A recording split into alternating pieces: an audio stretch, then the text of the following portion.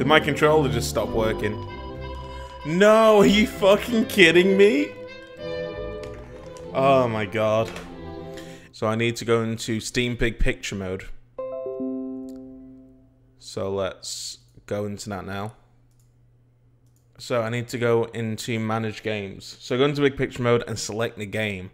So Library. Nope. Dragon Quest. Okay. Manage Game. And then go into Controller Options. That's Configuration.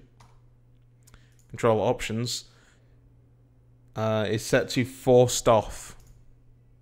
Apparently that fixes it. So we'll find out now. Alright, controller's working fine. So, it looks like this fix does actually work. It was a Steam issue.